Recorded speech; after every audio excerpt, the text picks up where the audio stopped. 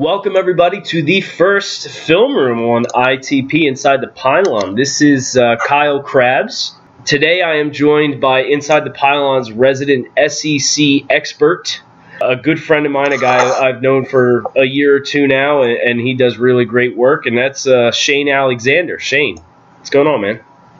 Oh man, it's good to be teaming up with you under the umbrella of Inside the Pylon. I'm excited about today. Yeah, this is fun. This is not where I'm used to being. So this fresh opportunity, you know, you guys were gracious enough to reach out and offer, and I'm gonna be greedy with that kind of stuff. You know, I'm gonna take advantage of any chance I get. Yeah, we've got some good things going, and to bring you into the fold to do this video series is just going to open up to another demographic. I mean, these film rooms are very informational, and not a lot of the big outlets are doing them. And a lot of hungry football fans want these type of things. So I think this is going to be a great thing going forward. Right on, man. And speaking of hungry, I don't know about you, but I'm hungry for some film. What about you? Let's do it. All right, man. I don't want to keep you waiting any longer. So today we're showcasing Tennessee linebacker Jalen Reeves-Maybin. Senior coming into the year, one of the players that I've looked at for some of my work with NDT scouting. So now, let's not wait any further. Let's just dig in. Let's go to our first play. It's Tennessee versus Oklahoma, early season matchup, two ranked teams. Tennessee kind of let it get away from them here at the end, but this play, I think, is a really nice microcosm, a lot of strengths of Reeves-Maybin. Tell me a little bit about what your first impression is watching this play. Versatility. This is what the NFL is going to as far as space players go, the defensive linebacker position, and big safeties. So the first thing I notice is just his versatility. He's out wide, coming down on Sterling Shepard, who one of the top rookie wide receivers in this class, is drafted by the Giants. So just to see him be able to do that is an automatic check box, checking the box for what the NFL is going to be looking for. Yeah, and through some of my work this summer, I've had the chance to watch 3 or 4 Tennessee games. They get a lot of talent on that side of the ball. And he does this a lot. He shows a lot of off-the-ball work on the second level, but if a team will motion, he will consistently be one of the guys that bounces out and works outside the hashes, which I think, as you said, the way the NFL is trending now is really, really big. And how about a little love for this form tackle he throws on Shepard here? In traffic, too. I mean, he shakes to tight end and launches right into this aerial form tackle. It's impressive. It's bite the ball, wrap, grab cloth, drive the feet. I mean, that's pretty, man.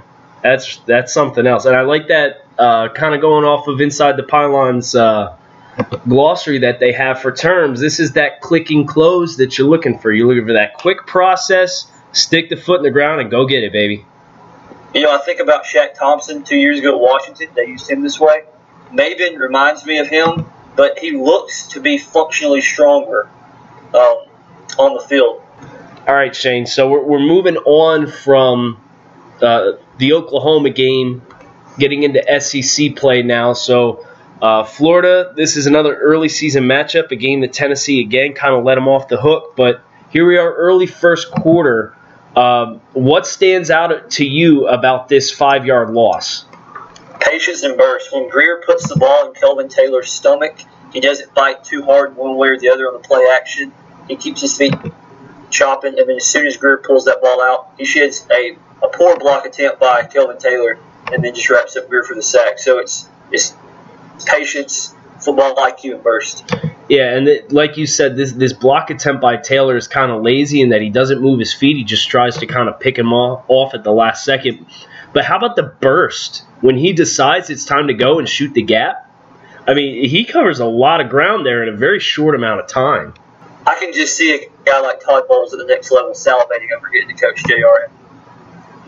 Yeah, and I mean, kind of going off of what we mentioned off the first video, this is a consistent thing with him, is you're seeing a player that now he's in a traditional linebacker role, working on the second level, and you see a lot of this out of him where he's very patient, his eyes are in the right place.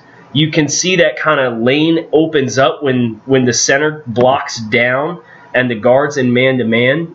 and that kind of alleyway opens up, and he sits, waits. He's reading to decide, am I plug and run, or am I going to shoot the gap, or is the back going out in the flats? And as soon as he sees Taylor kind of sit down, man, he makes that decision, and he just shoots the gap.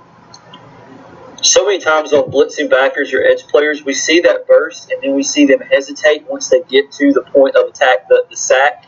He doesn't let up. Like, there's a violent, intelligent aggression about finishing the play, too, so you like that. It's beautiful, man. All right, Shane, a little bit later in this game versus Florida, again, he's working on the second level.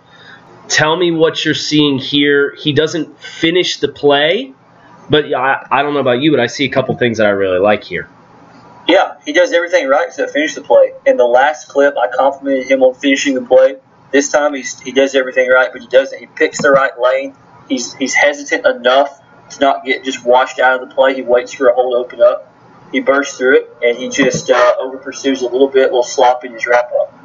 Yeah, and this is a quick toss to the short side of the field, and he's lined up over top of the guard to the play side. And how quickly he's able to close here once the ball leaves Greer's hand. I mean, he's meeting the running back, Taylor, 4 yards deep in the backfield. Taylor doesn't even get a chance to square his shoulders. You know, it's that click and close. He doesn't skip a beat. I mean, his first step is a lateral step to the play side, and then he's downhill. You know, I really like how quickly the decisions there that go get this play. You mentioned him being patient. He doesn't run into the back of somebody, but he trusts that lane's going to be there, and he gets a little bit of help from the defensive lineman to occupy the pulling player. But, I mean, he's to the sideline so freaking fast here.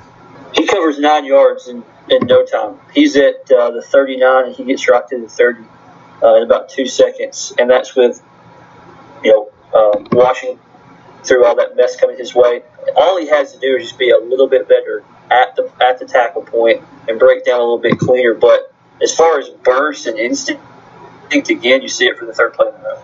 Yeah, and this will be a little bit something of a theme, I think, if you go back over Tennessee last year, is every once in a while he'll get a little over ambitious with his tackle attempt. Like, he doesn't have to leave his feet here, but he's looking to drop a big hit. If he breaks down and really stays patient with it, that's really the only thing you can critique off of the first 3 plays we've seen so far.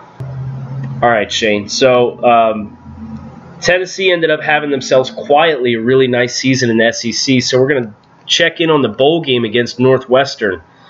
Tennessee 8-4 coming in, ended up winning the game. Very early on in the game, traditional middle linebacker role. What stands out here? I love that quarterback puts the ball in the running back's gut, and he doesn't over-pursue it. He lets that action take place. He keeps his head up, his feet moving, and when the ball is clearly not put in the running back's gut, then he makes the play going downhill on the quarterback. I think what really helps him transition here is you got both backside offensive linemen pull here. So he takes his one lateral step as the mesh point comes together with the quarterback putting the ball in the running back's gut. But as soon as he sees flat pulls flashing the other way, you can see how quickly he transitions, sticks his left foot in the ground, and ends up closing ground and makes this play for just a very short gain at the line of scrimmage.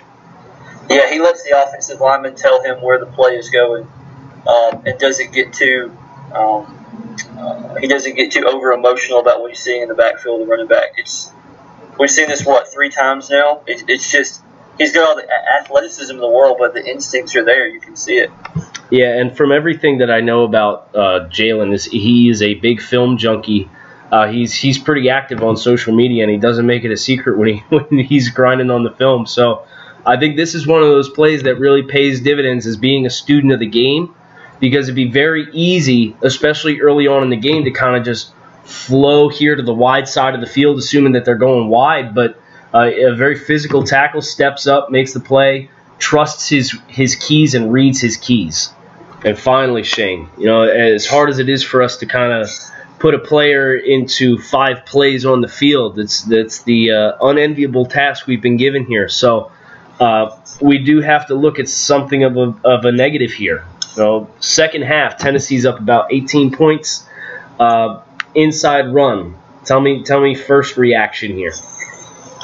He does the one thing he hasn't done in the other 4 plays, and that's guess wrong. As soon as the ball snapped, he's already going to where he thinks the ball's going to go. He gets attacked by a line coming upfield, and everyone's guilty of it. There's no such thing as a perfect prospect, but like you said, you have to point this out and hope that it gets corrected. And if he's such a film junkie like we think he is, we've heard he is, we know he will. But yeah, he guesses here and he gets washed out of the play because of it.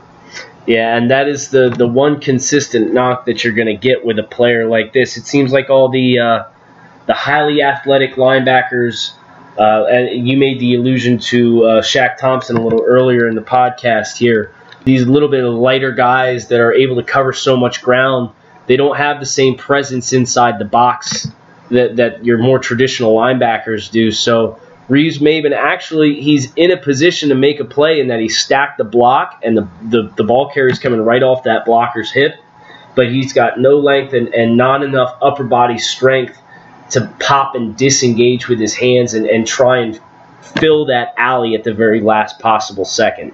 And that is going to wrap. Shane, I don't know how much you've watched of Reeves-Maybin outside of this, but what are some of your thoughts on him real quick? You know, you don't want to stick a round grade or guesstimation on him at this point, but you can just say this guy's got a lot of talent. I watched a lot of Tennessee football last year. I watch a lot this year. They're projected to win a lot of games, maybe win the East. If they do, he'll be a big part of that on defense. And then looking forward to an NFL prospect.